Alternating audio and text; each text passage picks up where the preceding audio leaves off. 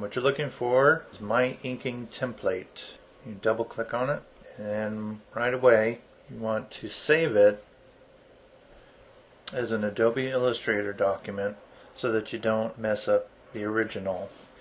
This is SpongeBob Bubblegum, and it's SBGum-WIP, which is work in progress 01. And I do that because I'm going to save probably about 15 or 20 versions of this, just to allow me to backtrack. I'm going to click Save as an Adobe Illustrator document. You have these other choices, but this is the one you want to save it as. Click Save. These are the choices that I use all the time. I don't really think about it.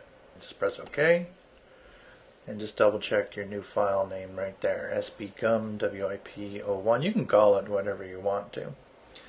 So this template already comes pre-programmed with a couple of layers. One of them is what I call a greenback. I use this so I can see when I've used whiteout, because whiteout against a white background you can't see anything. With this eye, you can click the eye to show it or to hide it. You can also click this lock to lock it or unlock it. I keep these locked because I don't want to change them. So the first thing we want to do is to import our pencil drawing. So what we're going to do is create a new layer by pressing on this box here. You can see it says Create New Layer. And then I'll go up to File and Place. And then you're going to look for your pencil drawing that you want to import to trace from. This PSD file is what I'm going to be working from, so I'll just choose this one. Once I choose that, click Template here and then press Place. You're going to see a little preview of it. These are the options that I usually choose. I press OK, and now right here, right underneath the new layer that I chose, it imported something called Template SBGum, and you can see this logo looks a little bit different. It says that it toggles visibility just like the eyeball does, but since this is a template, the file isn't actually here. It's just kind of a link to it. So I can now resize this. I'm going to press Command minus to get this a little bit smaller. I'm going to unlock this template because I need, and press the V key, and the V key will let me move.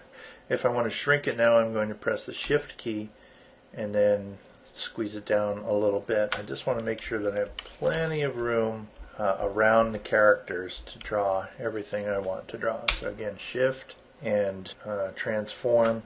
And when you're all done with transforming it, just tap the screen to deselect it. And when it's deselected, press that lock there. And now everything in here is locked, and so that you can make all the mistakes that you want and it's not going to move it. That can be really frustrating. Lastly, what you can do with this template is if you double click on the template, you'll get some choices here. You can choose the color of the bounding box so that you can identify it. You can choose to dim the images, and I usually do to about 30%. And I press OK, and you can see it gets even more faded than it is right now. So now this layer is the layer that we're going to be inking on. If you'd like to change the name, you can double tap on it and give it something descriptive like inking, which will really help. Not exactly sure what all these are, but these are the settings that I always use, and it works out just fine for me. So I'm going to press OK. You can see it says inking, everything else is locked. And now we are ready to start.